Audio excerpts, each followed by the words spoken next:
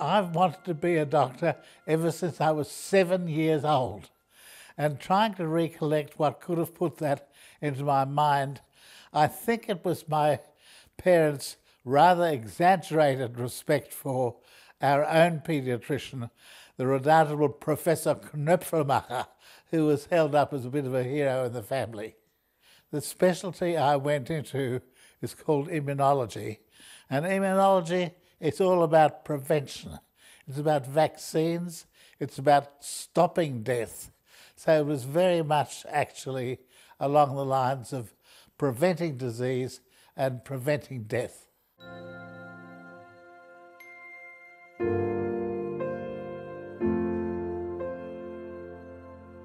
My dad died at the age of 68 of a clot in his main artery of the brain. So he died of a stroke. And in point of fact, a week or so before this event, he had a prodromal situation, something which we call posterior inferior cerebellar artery thrombosis, or PICA, and where the symptoms were very classical. The symptoms of lack of balance, staggering, perfectly compos mentis, no mental defect, but stumbling over the words because of poor articulation and so forth. And he lived in Sydney, I lived in Melbourne. I said, "Oh, Dad, this is not too good. What have you done to yourself? You've got Meniere's disease," or sort of half joking around like that. And I said, "In any case, maybe I'll come up and see you." He said, "Oh, no, don't bother about that, you know." This was, say, on a Monday or a Tuesday. And I said, "Well, okay, I'll leave till the weekend." And sure enough, on the Friday afternoon, I hopped on a plane and he died while I was in the air. So I just missed seeing him. And that left a great deal of sadness in my heart. I would have liked to have been able to embrace him. At least I was able to give some comfort to my mother anyway. That was one part of it. My elder brother, Peter, who died at the age of 33 by his own hand.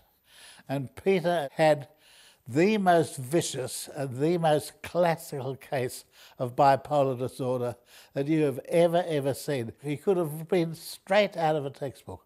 These manic periods when he was so excitable and full of energy and, you know, would go days without sleeping and full of brilliant and wild ideas, followed by this devilish, deep, impenetrable depression that brought him so low that he was essentially functionless. It was a pretty horrendous thing to experience with a brother that you loved.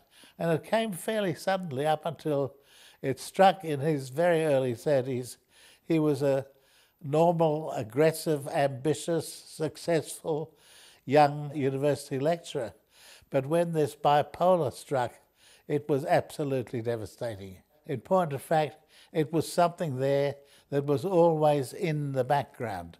You realised that you couldn't take life for granted, that everything would always come up roses, and that there is, within the human being, this capacity for self-destruction. And that has been part of my experience since my 20s. I think I've had a very sober attitude towards death.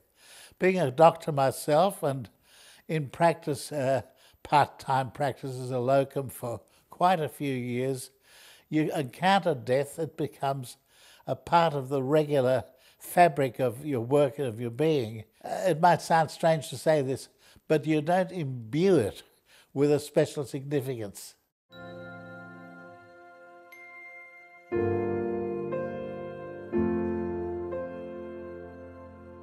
Well, I think palliative care to me means using the tools of modern medicine and psychology and psychiatry to lessen the burden of pain and disability as the patient deteriorates.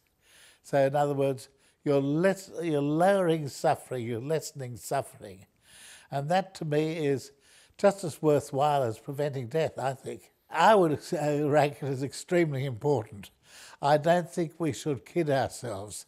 I think there are some diseases straightforwardly, you know, like appendicitis, like a ruptured peptic ulcer, something like that, where we can come in, dramatically cure, and it's a wonderful thing.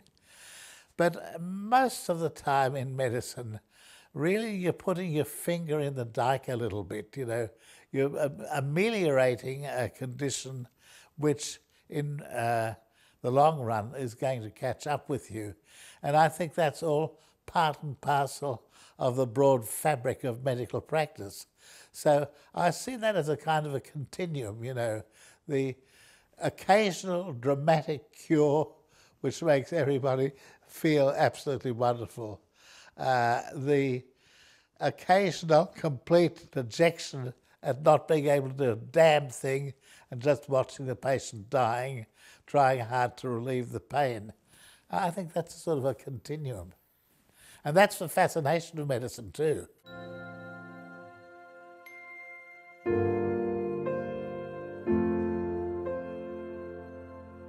Definitely when you're working in medicine and you're struggling hard to bring all the top scientific principles to bear on preventing disease, curing disease, alleviating symptoms, death seems something that you want to push away, that you want to keep far away.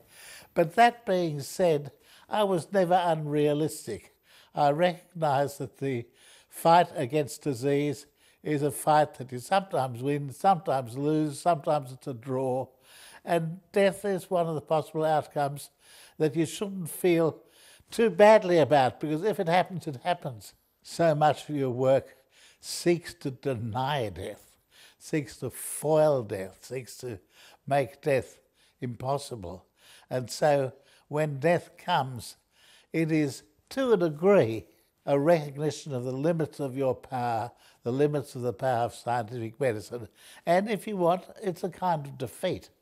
And so I think that's probably one reason why people don't particularly want to face it too squarely. On the rare occasions when I find myself with a medical colleague discussing this type of matter, we don't shy away from death because we recognise its inevitability. And when I say that to a degree it's a sign of your failure, in your heart of hearts you know it's not a personal failure. It's a failure of the system of knowledge which hasn't yet advanced far enough to prevent death in a large number of situations. So it's not something that you can kind of accuse yourself of having done badly. I don't have any hesitation about discussing death with my colleagues, and of course a lot of the time the attempt is to provide a comfortable and reasonable and peaceful death to the person concerned. In fact, to be absolutely frank, most of the doctors that I talk to about death are very realistic. You know, they recognise that if you're in medicine in a serious kind of a way, you will encounter patients which have illnesses that are fatal, that are terminal, that are incurable, and it just becomes part of the business.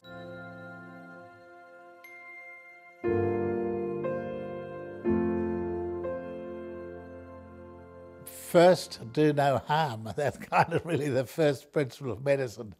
And once your interventions to try to postpone death become meddlesome and ineffective, they're actually not very good. And a much better pathway might be to accommodate the idea of death, come to terms with the idea of death, help the patient without doing so in so many words. Recognise that the end is coming, that we shall make it as tranquil as we can, as pain-free as we can. That's very important. And as much imbued with the love of friends and loved ones and relatives, and put your energies into that rather than trying to deny something that in the end result is absolutely inevitable. Preparing for death quietly and peacefully in the tranquility, hopefully, of one's own family can be quite a satisfying thing. I wasn't going to say a joyous thing. It won't be a joyous thing, but it'll be something that can be done that you feel good about afterwards. As far as I'm concerned, palliative medicine really involves two things. First of all, it involves medication and other care such as rest or elevation of a diseased limb or something like that, purely a physical thing. Arguably more important is the psychological support that gives someone who is suffering, whom you will not be able to cure, but you will be able to stand beside them and say, well, here we are, this is what the situation is, we're doing what we can, things will be a bit better tomorrow. That palliative care, caring in the human sense of the word. And I think those two, the strictly medical and the strictly psychological, go together and buttress each other up.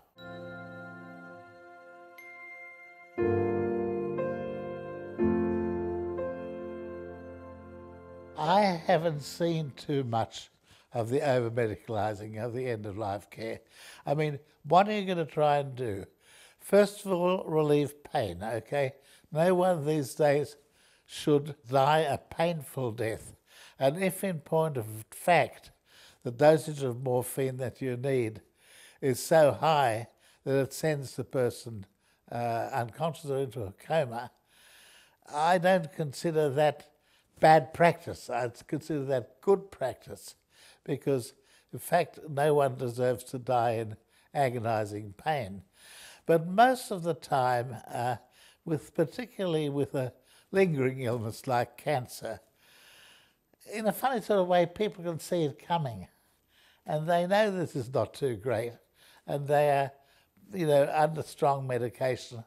And I think if you can make that process peaceful, serene, undramatic as it's reasonable to expect, you do a good job as a doctor. And I don't think we do too badly in Australia in that respect. Ivan Illich wrote extensively about this question of the enormous proportion of the health dollars that goes towards people who have less than a year to live. And he railed against this and thought it was a bad thing. It's an add-on. So most of the time you go along, you see your doctor, you get prescribed medicines, you sometimes get put into hospital, and it's all part and parcel of the wide world of medicine. And then comes the final cataclysmic period where the whole thing is ratcheted up a few degrees, and of course it becomes more expensive, and of course it is a more intense experience for both patient and doctor. But I don't see a disjunction there. I don't see anything wrong in that. I think that's perfectly natural.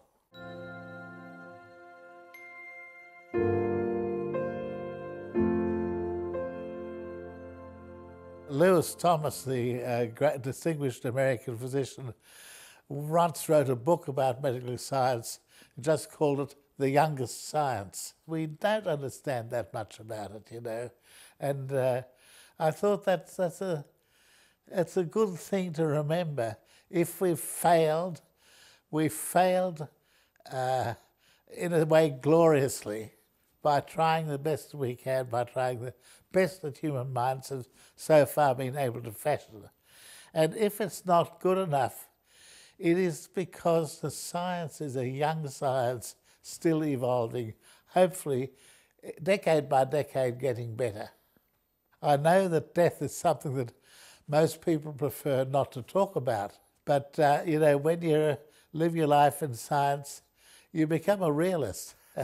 And you recognise that death is an essential part of life, and you'd better have some views about it, and you'd better be ready for it, and you'd better deal with it in a sensible and sensitive manner, rather than rejecting it outright and pretending it doesn't exist. In my book, when life begins, in the beginning there's already a harbinger of the end. It's not meant to be forever. It won't be forever. Live it as fully and as well as you can. Obey the golden rule. That's tremendously important.